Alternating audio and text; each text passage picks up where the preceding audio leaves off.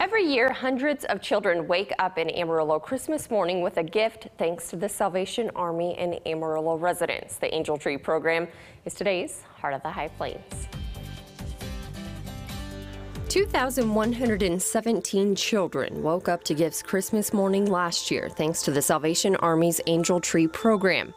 If it wasn't for the program, Stephanie Pena says many families would go completely without. During the holidays, I know there's a lot of people that struggle financially, and the Salvation Army doesn't want parents to have to decide whether or not they're going to pay for their utilities or their rent, or be able to provide their kids with Christmas gifts. Families who are struggling financially apply to be a part of the program. From there, the child writes their Christmas wishes on a tag that is then placed on angel trees throughout the city. The things that some of the kiddos ask for through our Angel Tree program is clothes or shoes, and kids are constantly growing, and that's something that's a basic essential that the parents can't provide. And then also another thing that the kids ask for is their favorite toy that they want to see this Christmas under the tree.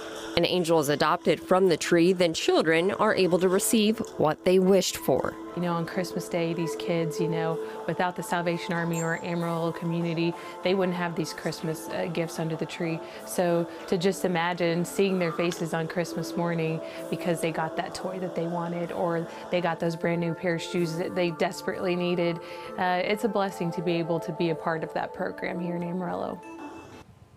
Pena tells us along with adopting an angel from the tree, they also need volunteers to sort the gifts in their warehouse. For details on the Salvation Army Angel Tree program, head over to myhighplains.com.